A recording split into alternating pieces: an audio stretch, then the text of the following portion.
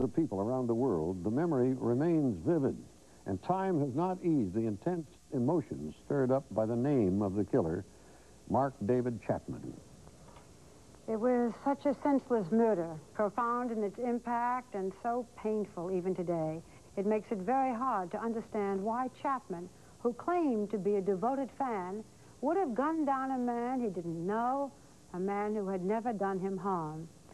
This is the first time Mark David Chapman has done a television interview. He lives in an isolated section of Attica Correctional Facility in upstate New York, and it was there that I met him. It is an interview that will still cause upset, I believe, to a great many people, but we hope it will add to an understanding of why this hideous crime was committed.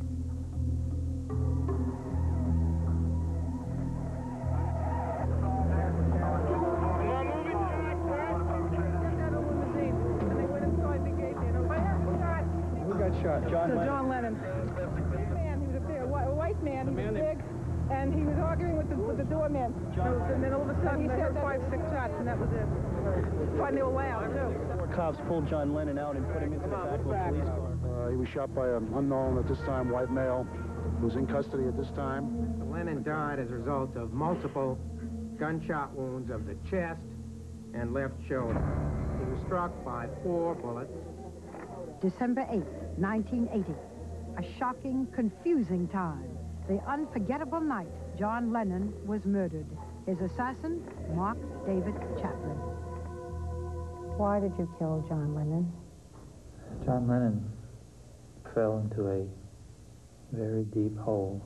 A hole that was so deep inside of me that I thought by killing him, I would acquire his fame. It was his lifelong dream to be famous. Surely Mark David Chapman, a chronic nobody, was in the thoughts of many of the 100,000 people who gathered in Central Park to mourn John Lennon. Chapman's arrest made news around the globe. He was one of the most hated men in the world. I liked John Lennon at one point myself. Before this thought of murder came inside myself, I would be very angry at anybody who did anything to him, so I can understand their anger. It's very difficult being who I am. I have to face what I've done every day. That's not easy.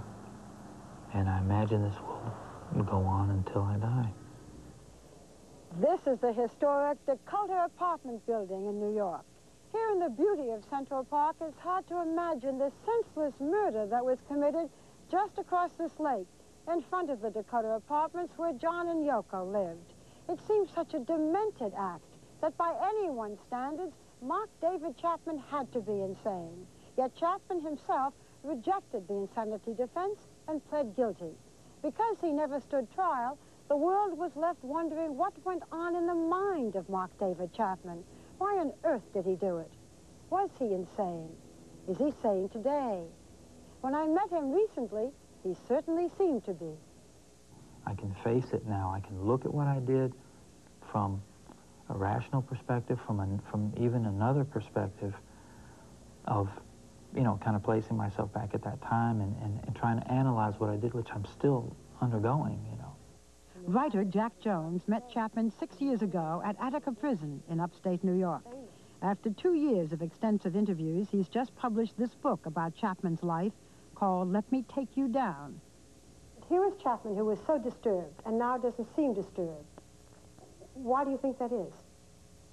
I think that during the past 2 years, we've done a lot of talking, and he's talked a lot of things out in the process of providing me with information for this book, and indicated that our relationship had sort of brought him a little closer to reality, perhaps.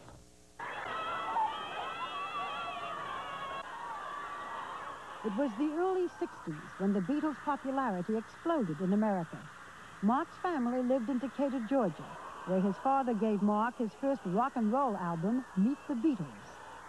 Like millions of fans in America, 9-year-old Mark immediately fell under the spell of Beatlemania and would be influenced dramatically by their music until he was an adult. I remember I had little army men, and I pasted guitars on 3 of them and a drum set on one of them that hopefully looked like Ringo in the back, and would play that record over and over, just hundreds of times, you know, through the months and years. Mark had a strong Christian upbringing, but he was also a lonely child who would often escape into a world of imaginary people. There was a whole city of them. They kind of lived in the walls. They were almost microscopic. Dozens and dozens of people. A whole city full of people. Hundreds of thousands. So here were these hundreds of thousands of people, and what were you to them? I was their king. King Mark's imaginary world was the only way he could cope with the violent reality of an abusive father. We had some sporadic violence in the home. Your father doing things to your mother? Would strike my mother, and sometimes in the middle of the night I would hear this, and I would run in there and try to break it up. Dr. Richard Bloom was one of 6 psychologists who examined Chapman in jail soon after the murder. He talked about himself being abused, hit with a belt, and his mother being abused. I felt that I almost had to be a guardian for my mother. He attempted throughout his life to cope with his own personal tragedy, trauma, which happens, I believe, relates to the relationship with his father. When Mark was 14, the Beatles released a magical mystery tour, an album filled with drug-inspired imagery. Mark eagerly entered the world of LSD. But by his late teens in 1970, Mark thought he had found a direction for his life, working with refugees as a YMCA camp counselor in Fort Chaffee, Arkansas. Everyone liked this Mark Chapman. The people you worked with thought you were terrific. Do you like kids? Love them. In 1975, that YMCA refugee camp closed down, and Mark decided to enter Covenant College, a strict Christian school in Tennessee. College life didn't last long. Do you know why now? What happened? I could never figure it out. I mean, I had a major depression. He went from being big man in camp to a nobody on campus. I was an area coordinator. I was in charge of a staff of 15 people. When I got to school, I felt like a nobody. The same kind of nobody you were as a little kid. Very good. I end up feeling like a big nobody. And that caused the depression. But the depression took over Mark's life. He dropped out of college and bought a one-way ticket to Hawaii. You went to Hawaii. Why? To kill myself. I drove to the north shore of the island. I found a supposedly deserted spot. I had bought at Sears a little cheap plastic vacuum cleaner hose. I hooked it up into the exhaust, and I sat in the car and I turned it on, and I just said, you know, here I come, and I felt very much at peace. I really did. I felt at peace when I made that decision. But you were discovered, and you were saved. Yes. After a few weeks in the hospital, Mark recovered enough to get a job, and then he met a travel agent named Gloria. First time you've smiled since we began this interview. Tell me about Gloria, the woman you later married. She's my gemstone. Gloria is 5 years older than you. Yes. She is of Japanese descent. Yes, she is. Yoko Ono is Japanese and was older than John Lennon. Yes. Gloria and Mark were married in 1979. She asked to have her identity concealed to discourage reprisals. Gloria watched the seemingly warm, loving man she married transform into a violent, unpredictable stranger.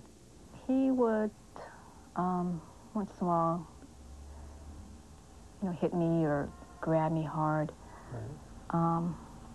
Or slap me. I'd have to say, though, in all fairness, he always gave me warning.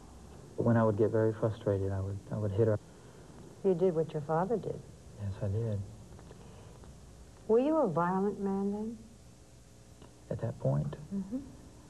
Not outwardly. My little trick was always holding everything in, as my father did, and then it would just come out explosively. There was no way to... Like many young people in their early 20s, Mark seemed to be struggling to find himself.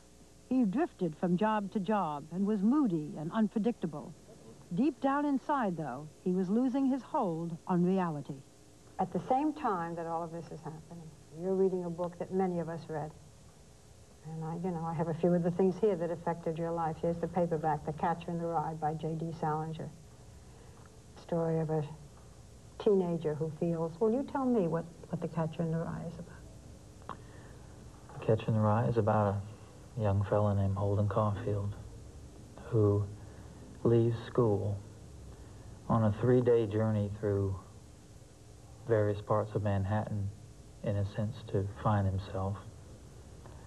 And he doesn't find anything but a bunch of phoniness, and he's telling the book in retrospect from a mental hospital. You identified with Holden Caulfield. I did at that time in my life when I had no identity.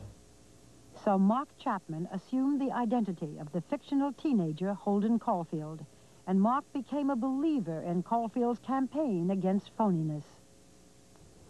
Here's how it happened. I have to tell you about how the first thoughts of killing John Lennon came to my mind. I would go to the library. That was my one peaceful oasis when I came across the Anthony Fawcett book, John Lennon One Day at a Time. I pulled that book out of the shelf, and I looked at it, and I began looking through the pictures, and I began judging John Lennon by photographs. I learned from the book that he was from the Dakota, which is this very exclusive co-op in Manhattan, and that angered me. I got very, very angry. Well, why? I used to love the Beatles and go along with anything they said. Their idealism meant a lot to me. And I saw that at that time as a sellout. I was just letting loose this tirade of, just an explosive anger at John Lennon. Rich man, rich apartment. Yes, that's it. Sellout. Later at home, Mark remembers pulling out the album, Sgt. Pepper's Lonely Hearts Club Band. It was 1979, and although the album was now 12 years old, this photograph of Lennon in an expensive satin uniform confirmed for Mark that Lennon had betrayed the idealism of the 60s. Chapman was enraged. In reality, 1979 found Lennon far removed from the public eye. Would you give it all up to run away and join the circus? I've already given it up. I haven't decided where to run, though. His world now revolved around Yoko and their young son, Sean. But in Mark David Chapman's disturbed mind, the pieces were falling into place. He was caught in an unstoppable downward spiral. I'm becoming very, very closed in and very dangerous. I'm becoming lost in my own world. And I'm whipping around inside this thing, and I just kept sinking deeper and deeper and deeper.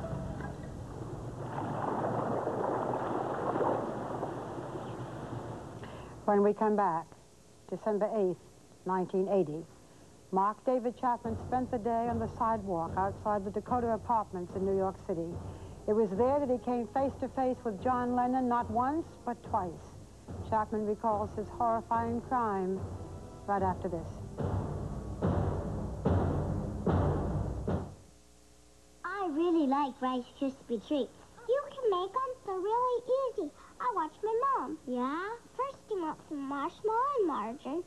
Then you pour in the Kellogg's Rice Krispies.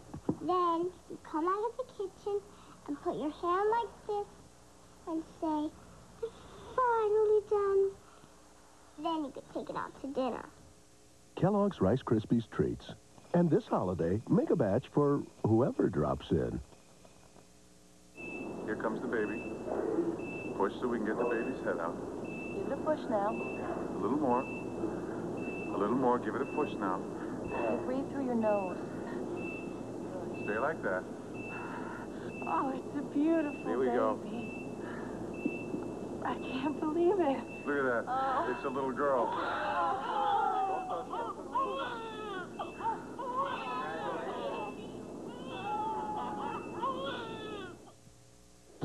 There's no better place to spend this holiday season than JCPenney's. You'll find colorful wrapping, Twinkling lights, and garlands of gold, shining faces, cozy get-togethers, and a lot of excitement in the air. Best of all, our great values mean you'll have plenty of holiday greenery to go around. Which is why the best place to spend this holiday season is JCPenney. The Carlsons love Freedent because it won't stick to their dental work. But since trying new Winterfresh Freedent, things have really cooled off, particularly their breath. Because when your mouth feels cooler, your breath feels fresher. New Winterfresh Freedent. Share the joy of the holidays with movies from McDonald's. Take home the hilarious Dirty Rotten Scoundrels or the family favorite Babes in Toyland. Each video just $5.99 when you buy any large sandwich. What you want is what you get at McDonald's today. Saturday, one of college football's oldest traditions is followed by its newest. First, one of the great rivalries in sports, the Army-Navy game. Then the national title, bowl bids, and the conference crown are on the line as undefeated Alabama meets Florida in the SEC Championship game presented by Dr. Pepper. It's all Saturday on ABC Sports. Saturday. Lieutenant Colombo, police. A love triangle, a deadly rendezvous. Mr. Evans was murdered. But Colombo's on the case. He's out of fact. Peter Falk stars. Uneasy Lies the Crown. Huh? Saturday. You got a tip? Now, to continue Barbara's interview with the man who killed John Lennon. An abusive father, low self-esteem, and depression.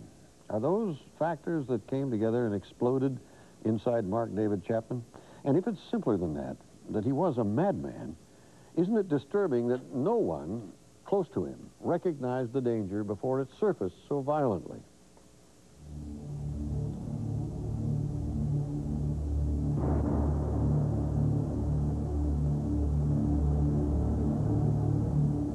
All I know is that there was great, great despair and emptiness of feeling king-size nobody.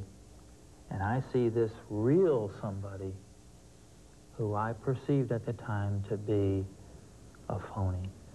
My nobody was wanting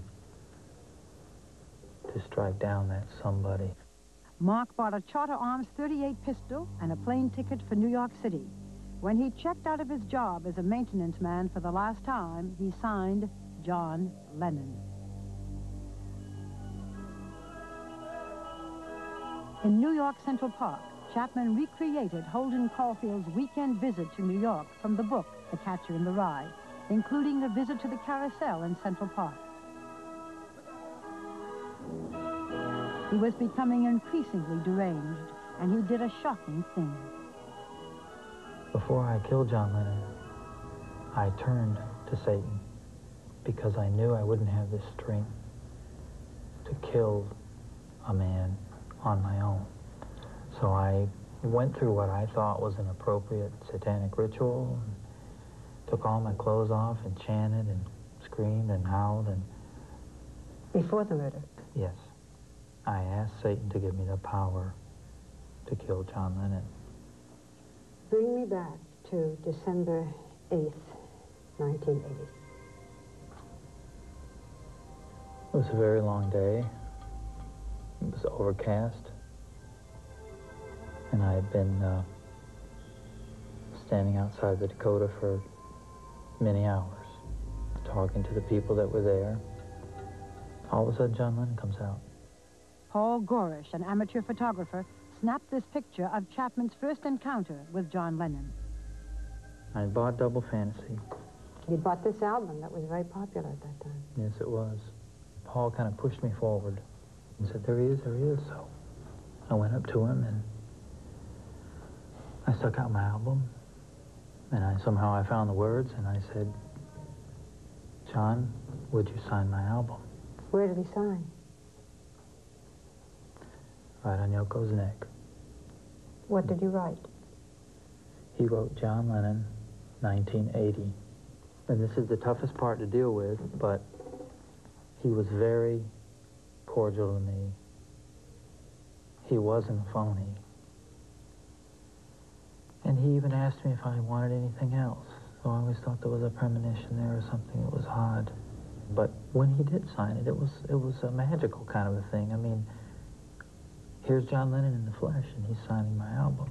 You know, there was always a struggle there. There wasn't just a murderer standing there, a potential murderer. There was a decent fellow standing there, too, who wanted to get the hell back to Hawaii and go back to his wife and say, look what I've got, and just forget about the whole thing.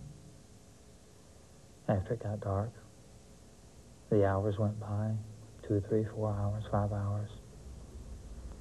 I had the gun in my pocket,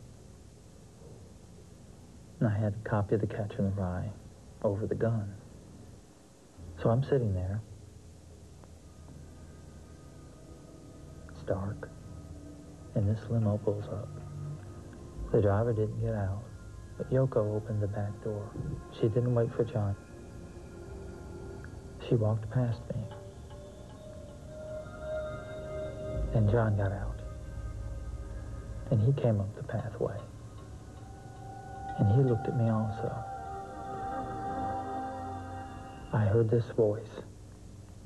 Not an audible voice, but an inaudible voice saying over and over, do it, do it, do it, do it. I guess that was me inside. And I pulled the .38 revolver out of my pocket. I went into what's called a combat stance. I pulled the gun up.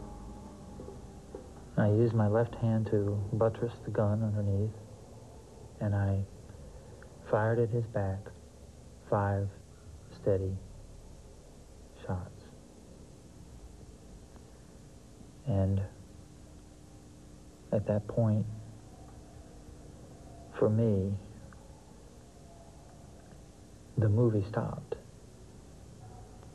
I just stood there, just almost in a trance. The doorman, Jose, came over to me, and he had tears in his eyes.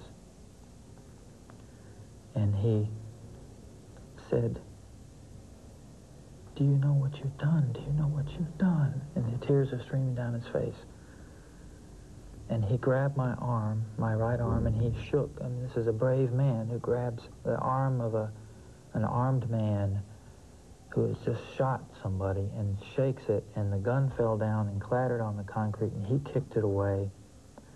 And he said, get out of here. He says, please, please, just leave. Please get out of here. And I looked at him, and I said, but where would I go? I turned to my little security blanket, and I pulled out The Catcher in the Rye, and I opened it, I guess trying to read, because I was frightened to death. And they came, they arrested me. I put the book on top of my head. When they threw me against the wall of the archway, the book fell down to the concrete as they were leading me away in handcuffs. I noticed the book was gone, and I said, officer, my book. Almost my lifeline, and the officer took up the book and put it in a plastic bag, and he put me in the back of the patrol car. There were 2 horrible things that happened. First, I mean, you can imagine the commotion. I mean, it was surreal. 2 officers were holding John Lennon's body. And I remember the look on the officer's face and what he was mouthing, although I couldn't hear him, the one that was holding his head and his shoulders. And he was just violently cursing me. It was a horrible thing to see. And it frightened me to death. Here's this police officer, and he's just mouthing these horrible words at me. And I sat there for maybe another minute or so, and over in the corner of my eye, I see this figure come up to the window. It was Yoko Ono. She'd come over to the window of the patrol car, and she looked in, and I looked at her, and I'm devastated by her look. I mean, she just wanted, you know, who's this horrible monster that has killed John Lennon, my husband, you know, and I want to see this rat, you know, I want to see this creep. And I'm looking at her, and I just, utterly ashamed, a big coward. I turn away, and I can't even face her. John Lennon died in the back of a squad car on the way to the hospital. He was 40 years old. Mark David Chapman was 25. After several months in preparation of an insanity defense, Mark's legal counsel was stunned when he suddenly insisted on pleading guilty because he said he realized he was. He was sentenced to 20 years to life in prison. And so when I came here to Attica, I'm sitting in my cell and I'm having a tremendous problem with inner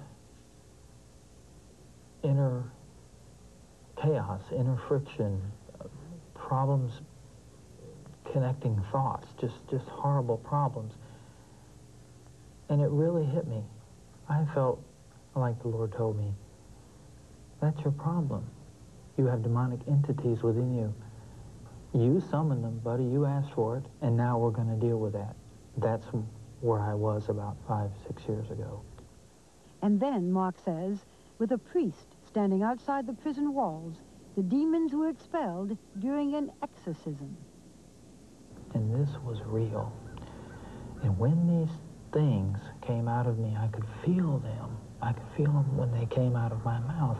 They were different personalities, and there were different sounds and different languages. For many years, The Catcher in the Rye was your Bible. Do you still read The Catcher in the Rye? No. Do you in any way identify with Holden Caulfield? No. I don't even have a copy in my cell. Mark and Gloria Chapman will celebrate their 13th wedding anniversary this year. She still makes regular trips from Hawaii to visit. Mark will be eligible for parole in 8 years. Please understand,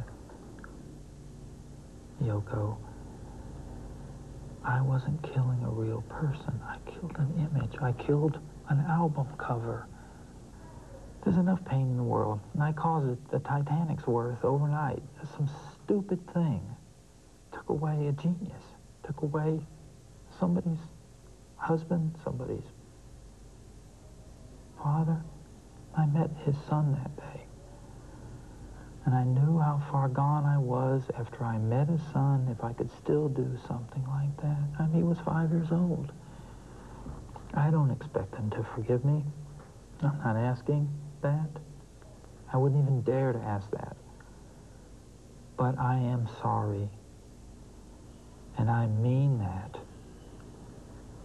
I am sorry.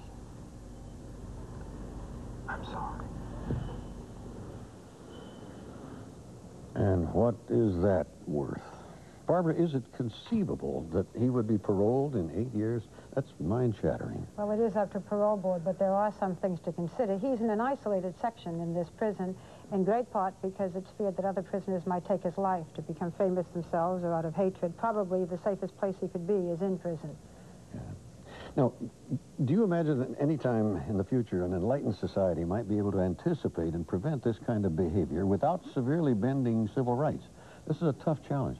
We talked to Chapman about this. He said he himself tried to get help, but he called some psychiatric counseling places, but they put him off.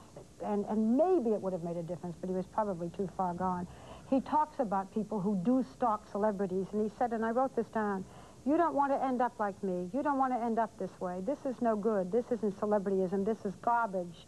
The fact that my killing some type of celebrity would make me a celebrity, that didn't happen. It won't happen to you. That's what I would tell these people. Get help. Talk to somebody. Get counseling. One last thing. Do any of the profits from this new biography of him go to Mark David Chapman? No, none of them. None. They go to the author of the book and to a lifers group at Attica who helps prisoners try to adjust to society if they are paroled. Thank you, Barbara. Next on the program, imagine working for years to buy your own home and then losing it in a